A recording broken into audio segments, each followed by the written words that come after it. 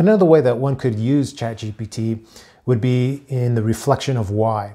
So with this, the student would be using ChatGPT to help generate the essay, again, with their prompts and the modifications.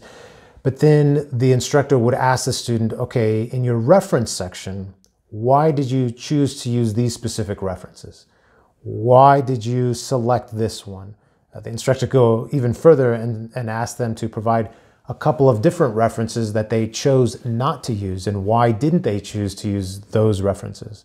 This again adds a little bit more that the student would have to go through to be part of the overall process, as opposed to just giving it to ChatGPT and having it do everything.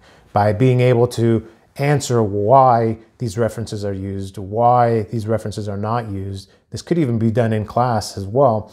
This ensures that the student is a major part of the process and is using that critical thinking as well.